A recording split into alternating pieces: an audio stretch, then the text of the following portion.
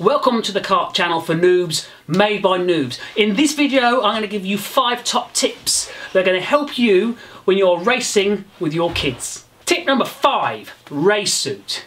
Be careful what you buy in a race suit, they all have different qualities. Ashton, on with the race suit. Okay. You can spend a lot of money in a race suit or you can spend a little money in a race suit. They all have their advantages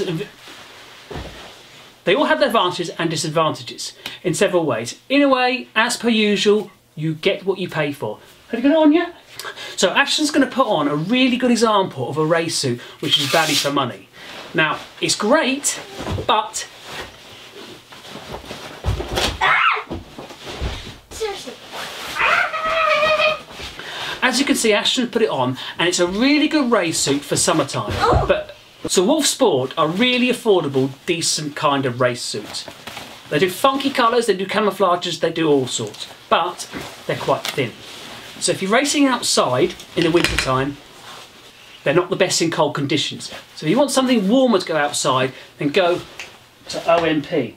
If your son and daughter is slim, then what you'll find is they look elegant on the slimmer person. If you want something with a bit more space in it, Sparcos tend to have a little more give in them. So if you've got a bit more belly room in there, and OMP also are covered by the FIA regulations. It's a race-proven suit. Massive price difference. OMP is going to cost you in the region of £160, whilst a Wolf one you can get for about £40 odd.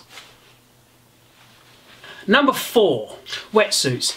You probably won't use them very often, but when it's raining, my gosh, do you need them. Yeah, wetsuits aren't something you use very often, but when we do need them, you really do need them. You'll get absolutely soaked and drenched if there's even a small amount of rain coming down. It might well be you buy them and the kids will outgrow them before you use them. But if you haven't got them, then it might well be that your kid's going on and have to come off the track because they're too cold. Number 3, crash helmets. Probably one of the first things you'll buy for one of your children. They all want their own crash helmets. And let's face it, you put a crash helmet on, you want it to be your own. So a good option for your first crash helmet is going to be something like Uber. Uber are cheap, you can pick them up for £30 to £40 and they're not covered by any racing regulations, but your son and daughter will feel a lot more comfortable and they'll feel like us at their own. You feel like $1 million, don't you, Ashton? Oh yeah. The next crash helmets up can be either an OMP or a Sparco. These are covered by the FIA race regulations and they're not that more expensive. You can pick these up from Demon Tweeks, and if you go to one of the trade shows where they'll be at, they may well be offering 10% off. Ashton's wearing the OMP one, which costs us £68. Number two. This is a really important one. If you are racing outdoors, we made this mistake, we never did it again. Gloves. Go to an outdoor track, they will give you gloves, but they will not be very warm. You can go to track and it can be around minus conditions. If you're racing in a go-kart, it goes further down. If your son or daughter goes on the track without warm gloves, they will be in after 3 or 4 laps because they cannot put up with the gloves. You'll pay more buying them at track on the day at your track. So it's good to go online and look what else is available. On the other hand, you can buy other gloves which are great for the summertime, which help you breathe more. Now the gloves that we've found to be one of the best, Sparcos, all weather.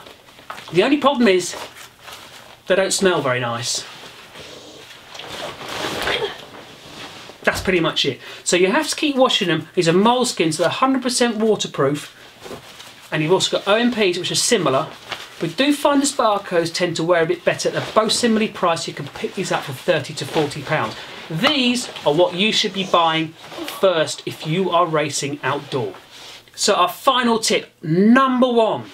Don't go out and spend loads of money on loads of gear or a kart straight away, because there's a strong possibility that your son and daughter who loves karting, who wants to do it forever and ever, will turn around and say, I don't want to do it anymore. So you have all the gear, spent all that money, and you don't want to do it anymore. So simple little tips you can do before you get too involved in it. You buy the cheaper crash helmet. Shoes. You can buy Lonsdale shoes that look like racing shoes. You can buy Lonsdale shoes and they look like proper racing shoes, and you'll get them at a fraction of the cost. If you buy a proper pair of racing shoes, they can cost you in excess of £65. We made the mistake of buying suede. Looks absolutely fantastic, but from a mother's point of view, I might get in trouble for that, Ashton. From a mother's point of view, they don't clean up very easily. So you might want to look at other options. What you also might consider is going to the best place to buy gear from if you don't want to spend any money, eBay. All those people that want to do karting might suddenly decide, I don't want to do karting anymore, and they'll have the gear to sell. This is hot. The race suit Ashton is wearing is a £160 race suit. We got it off eBay, and you are putting trust in people, but it said almost new.